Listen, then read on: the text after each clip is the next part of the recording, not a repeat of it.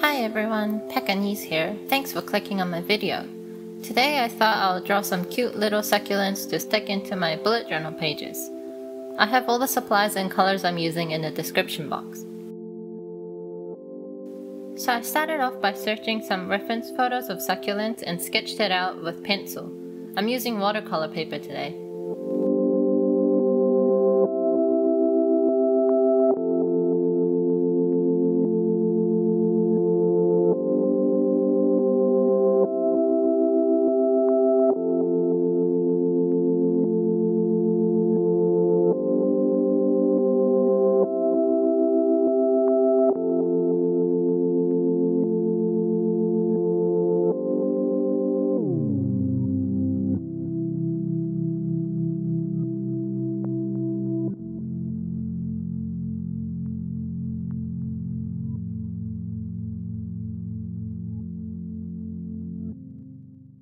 I then tested what colors I want to use on some scrap watercolor paper.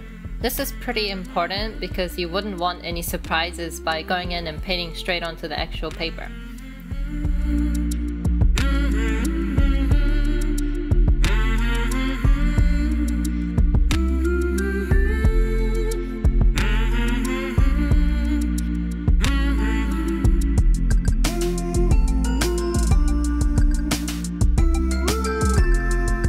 I'm using the smallest watercolor brush that I have and just painting the leaves on the succulents.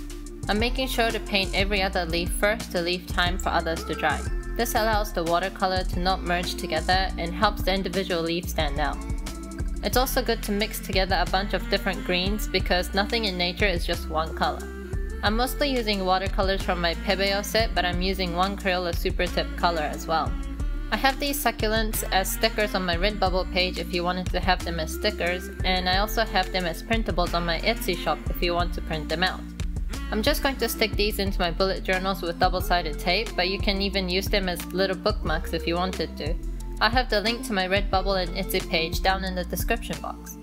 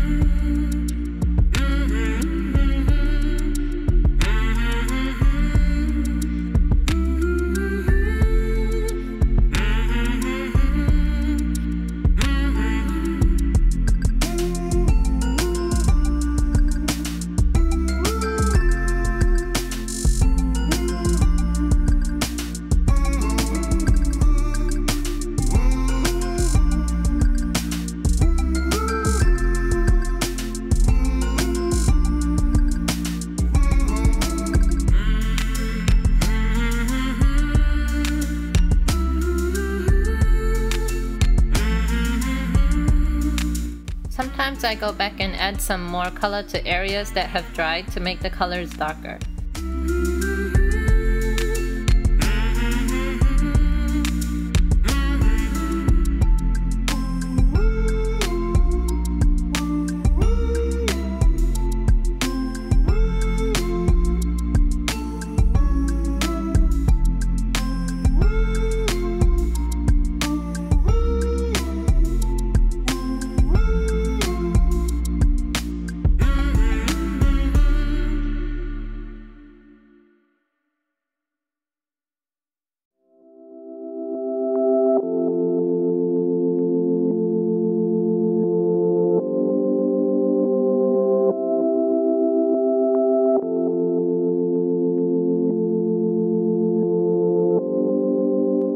I wanted to outline the succulents with my marker, so I tested on my spare paper to see if that'll look okay and decided that yes, they do look fine, and started going in and adding some prickles and details here and there.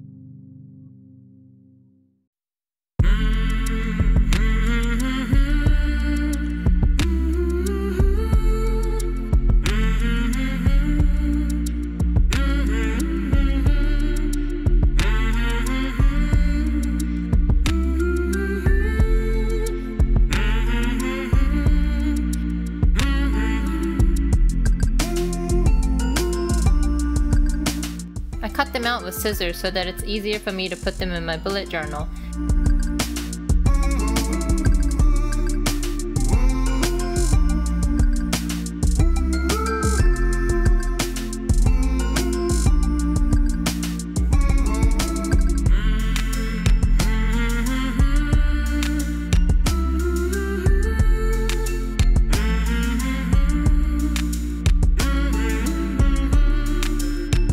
That's about it. These were super fun to do and I hope you enjoyed watching me make them. Like I said before, there's links to get these in my description box.